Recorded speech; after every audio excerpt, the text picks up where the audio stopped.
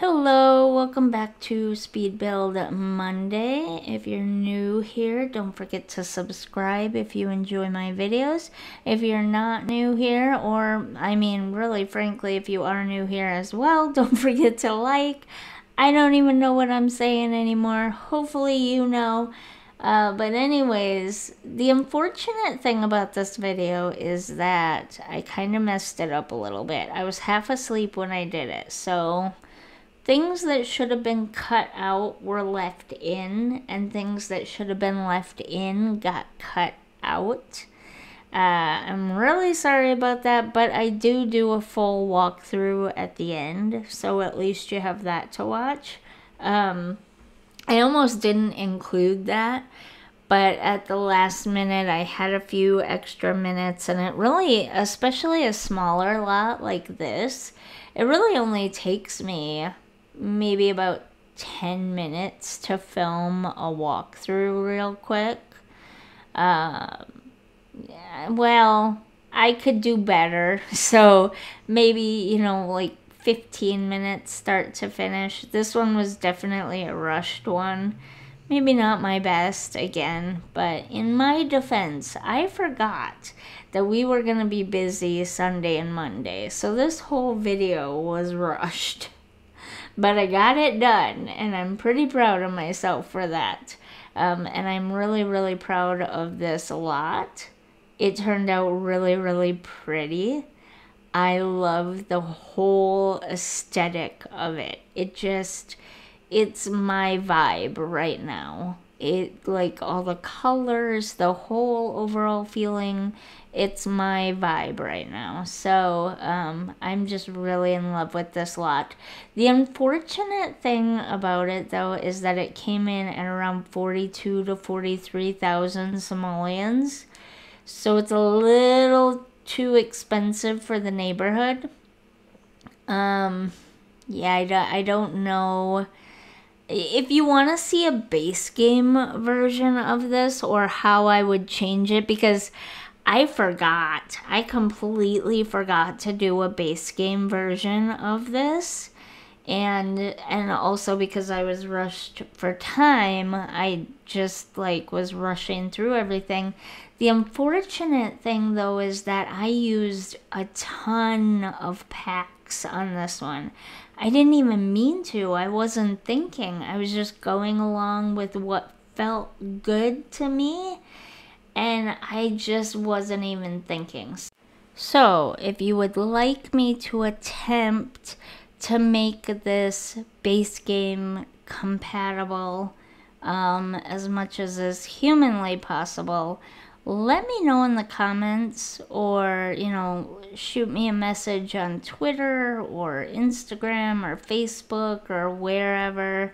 I'm thinking about either starting a Tumblr or something for this save file as well, so that people have a place to download the entire file when it's finished, with the families and everything and all the lots already in place and everything, so that it's easier, at least for PC users. But then also have an information page with links to the Sims 4 gallery for console users to look up, to know exactly what lots, if they want to recreate, and families. I always forget the family part, but to recreate the save file on their games if they want, or on their consoles if they want, I don't know how else to do it for console players. If anybody knows a way to do it for console players, let me know other than that. But yeah, I'll have a website with everything, links to everything, so you can see exactly what lots. And the lots have, well, maybe I don't. Sometimes I don't include, I change the lot names. Maybe I'll have a website that'll include exactly which lot, the original lot name where the lots belong at as well for console players, to make it easier. The one thing that I've been forgetting to mention is some of these more recent builds I have not been putting families in immediately. I thought that I would do a bunch of the builds first and then go back and add families into some of the homes afterwards.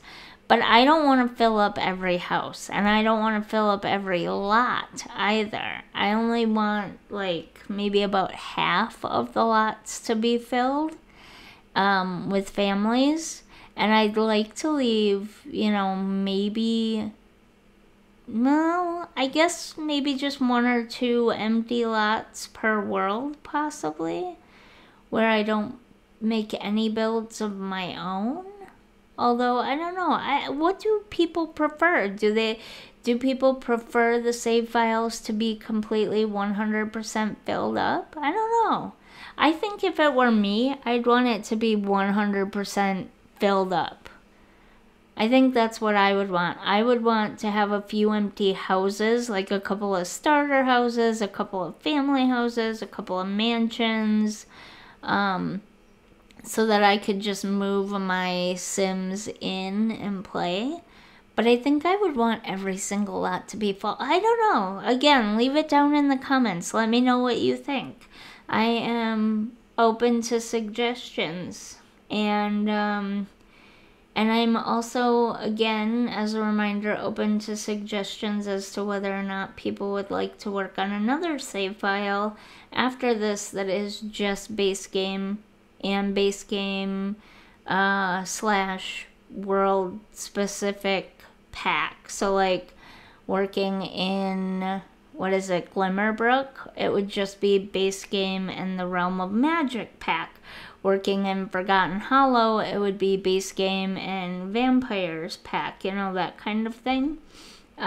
If you want to see something like that, or when I'm done with the save file, or even if we just need to take a break from the save file, because I feel like that could happen at some point, I can work on just a whole bunch of base game builds that you can then go in and decorate with little bits and bobs from whatever expansion packs or kits or whatever that you have too.